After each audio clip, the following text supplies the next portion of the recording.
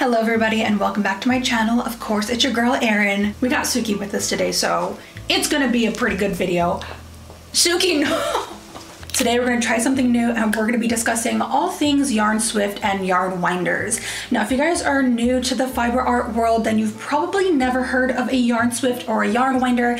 And likewise, if you've been crocheting or knitting for several years and you wanna just get a little bit more information, this is gonna be the video for you. Now, we're gonna be breaking down this video into a few different segments. So if you just wanna skip ahead, there'll be chapters automatically listed down below. Now, a yarn swift is a tool that is primarily used by crocheters and knitters or pretty much any type of fiber artist that helps to hold your hanks in place as you wind them into cakes or balls of yarn. Now, when you purchase yarn, it can either come in a hank like this where it's all twisted up, or it can also come in the form of a skein. But when you guys are crocheting and knitting with it straight from the hank, it can be extremely difficult to work with, and oftentimes it's gonna cause a lot of knots, just a big spaghetti mess, and we don't want to do that. We want to crochet effortlessly and smoothly, and we also want to save a little bit of our time, so that's why we like to wind them into cakes of yarn. For example, if you guys have ever been crocheting straight from a skein of yarn that you purchased at Joann's or Michael's, and you're pulling on the yarn as you're crocheting, you'll notice that it's going to tumble, it's going to flip-flop about, and oftentimes it'll just fall right off of your bed, off of your desk. That's where we bring in the yarn swift. I already know I'm gonna get people asking me, is it possible to crochet or knit directly from a hank of yarn? In my opinion, it's almost near impossible. There is a technique where you can unravel this, place it around your legs, and then simply crochet, and it will slowly unwind around your legs, but I'll be honest, I've tried this method before and instantly it resulted in a bunch of knots, yarn falling off my legs, not to mention like the little bit of a balancing, juggling act that you have to do. It's kind of like an exercise for your body. So the cake winding is just ultimate and we need it in our lives. Let's go ahead and do a quick little run through of the basic components of a yarn swift. So this is the one that I've been using for about 2 years now. This is by Knit Picks. It's a birchwood. She's gorgeous, I love her. The main function of the yarn swift is the umbrella component right here. And as we get to work, you'll notice that it does rotate in either direction. At the base of your swift, there is also a clamp, which is used to physically clamp onto any flat surface like a desk or a countertop. And it's really easy, just kind of twist and tighten it up. And when you're all done, you can release it the other way. And then lastly, we also have the umbrella clamp, which is right here. And this is going to allow us to slide the knob up up like this and down, so we can choose the resting circumference of the hank as we're winding it up. And because hanks are spun at different circumferences, just kind of based on the brand or the process, having that ability to choose how wide or how small you want that circumference is really going to come in handy, so it can pretty much wind up any size hank of yarn. Yarn swifts are also used in conjunction with a yarn winder, which kind of looks something like this. Now, the basic components are also really easy. I'm also using the brand Knit Picks for my yarn winder, and honestly, I love this thing. First up, you will have the yarn handle, or like the little turning knob right here, and as you'll see, it's gonna rotate in this really funky kind of off-kilter direction, which allows the cake to be wound really evenly as you're going. Next up, you're also gonna have this little clamp down here at the bottom, which again, you can clamp onto a flat surface like a countertop or a desk. And then lastly, you do have this really interesting little aspect right here, which is kind of like the arm. And what we're gonna do is string the yarn from the hank through this metal arm right here. And this is going to guide the yarn onto the rotating ball section right here.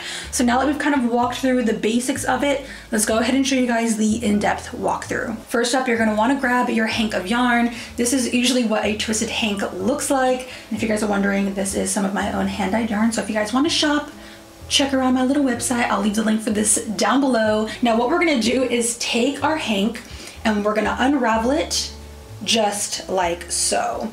So as you unravel, you'll notice that it's kind of just one big gigantic circle. And what we want to do is place this hank of yarn around the umbrella. You should also note that your hank will have several little ties that are placed just kind of throughout the hank of yarn. And these are simply just to hold all of the yarn in place so that it doesn't become a big mumble jumble. So now let's go ahead and set up the swift. I'm going to start off by taking the little clamp at the very base of the umbrella.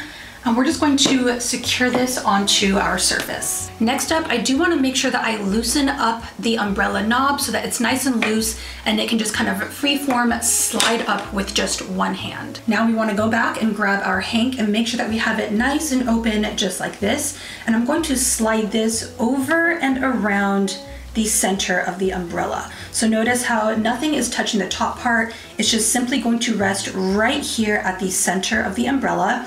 And what I want to do is make sure that I'm still holding on to my hank with the other hand and give it a little bit of tension over here so that I can just kind of free float it like so. I'm going to grab the base of the umbrella clamp and then slowly but surely we're going to slide it up and adjust it to where it fits the yarn just so. And at this point you can go ahead and lock and tighten your Swift so that she's all locked in and ready to go. And as you'll notice, she's going to rotate like I talked about earlier.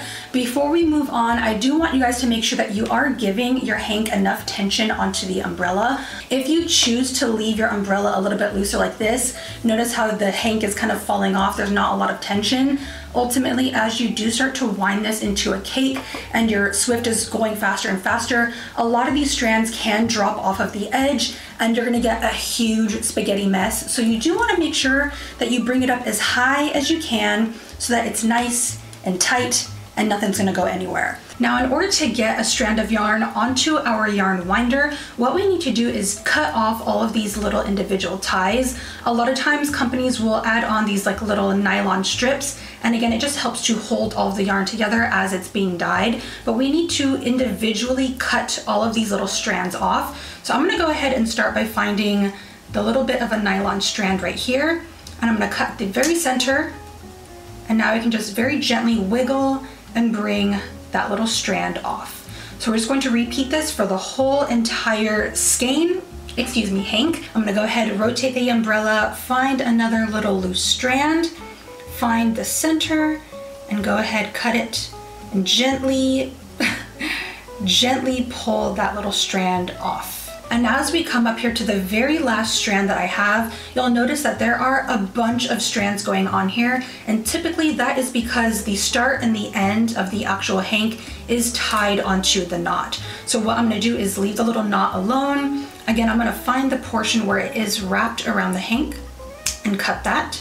And as I start to loosen this up and bring all of those ends through, here you'll notice the start and the end to the actual hank. So we're just gonna go ahead and cut this off so that the knot is no longer attached to our hank.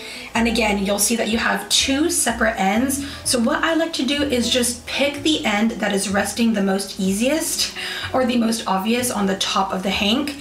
Back here, you'll see that this end is kind of tucked under the backside. So I'm just gonna go ahead, wrap this up and kind of hide it underneath the hank. That way this end isn't flying around all loosey-goosey. And now we can go ahead and take this open end and attach it to the yarn winder. And now that my yarn winder is already set up and clamped onto the table, we're gonna start off here with the little metal arm that I showed you guys earlier. What I'm gonna do is take this strand of yarn and I'm going to wrap it under and over 2 full times so that your yarn should be going directly through that loop right there. And there's no extra tension, you're just kind of free floating. So I'll show that to you guys one more time.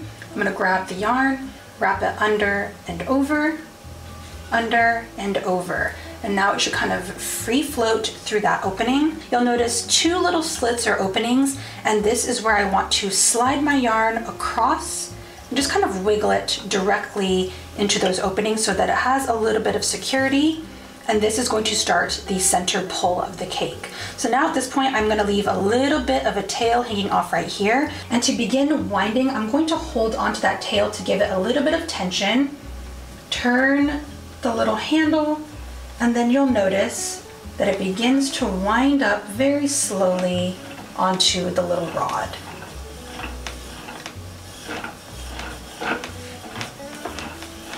So as you get going, you can kind of pick up a little bit of pace, but the trick is you don't want to go too fast because depending on the type of fiber that you're using, it can cause the cake to fly off of the winder, which I'll be honest has happened to me several times. So I just like to find a nice little rhythm And because I'm using a superwash fiber, I know that I can pick up a good amount of speed with this. But again, if you're using like a cotton or silk, those are typically the fibers that I've found that don't stay on the winder the faster that you wind.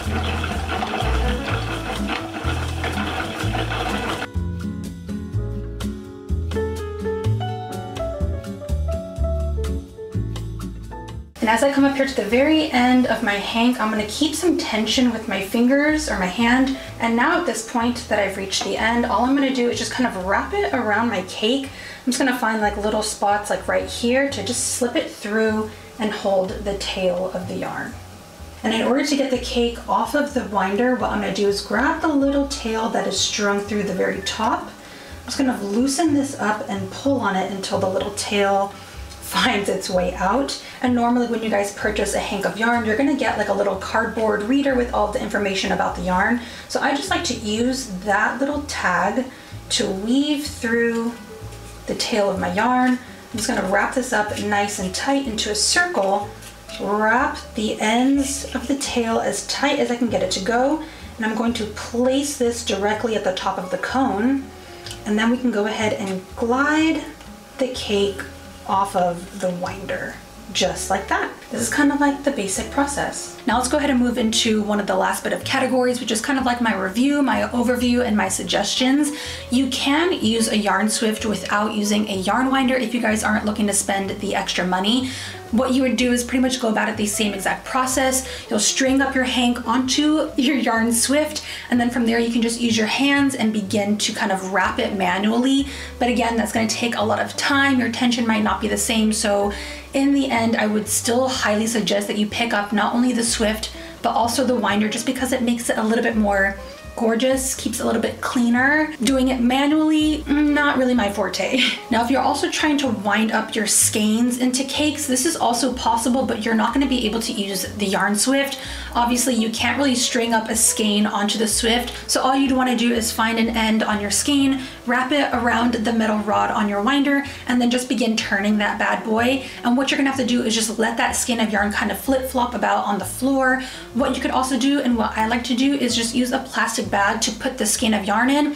That way, as I'm winding it, it doesn't flop around too much. It kind of stays contained in that yarn bag. And at the same time, it's gonna keep your yarn nice and clean, because pet hair, dander, y'all get the vibes, y'all know what I'm talking about. The yarn swift is also a really great option if you guys are into rug tufting, or you guys are actually like rug tufters. I like to use the yarn swift to wind up my skeins into cakes of yarn, because as I've learned, when I'm tufting straight from a skein, it kind of causes a lot of tension issues. And a lot of times as I'm tufting, if the skein is flip-flopping and it gets caught and there's a lot of tension, it'll actually pull out of the tufting gun itself. So as a little beginner tufter like myself, I've learned that tufting with cakes of yarn is a lot smoother and a lot easier than just going straight from the skein itself. So you don't just have to be a crocheter or a knitter to use the yarn swift. You can be a fiber artist of any kind. It just really helps and streamlines the whole creating process. And then for our very last chapter here, we're gonna go over where you can purchase your own yarn swift and yarn winder. Personally, I've been using the brand Knit Picks for both my swift and my winder. I genuinely love this brand. They produce such high quality products. This is not sponsored, by the way, so y'all know that it's for real. As I mentioned earlier, also, this is a birchwood material, and I've chosen to go with wood just because it's more long lasting, a little bit more durable.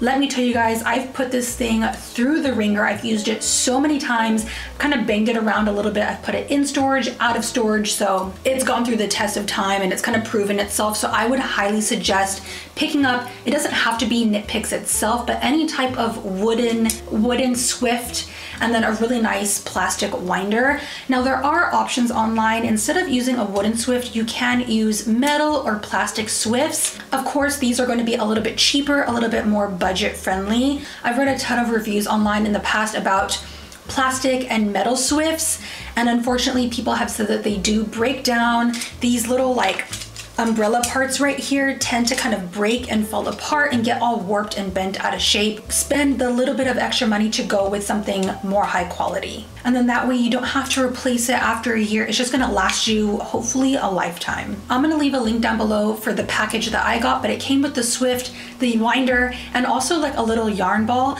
and ultimately I ended up saving about $20 instead of purchasing them separately. And really quickly here before we close out today's video, I just want to thank the video sponsor, Squarespace.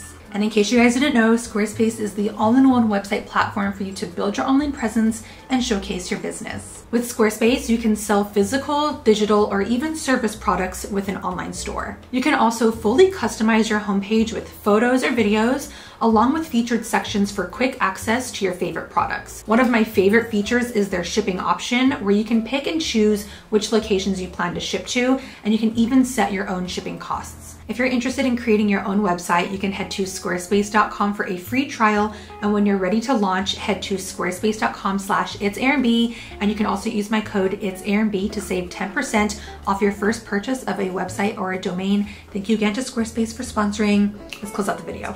I hope you guys really enjoyed this little change in content. I'm gonna try to bring a little bit more informative content for you all and just help to share the little bit of knowledge that I have onto you guys. And we're gonna go ahead and wrap up the video. I'll see you guys all in the next one. Bye! Suki spoken.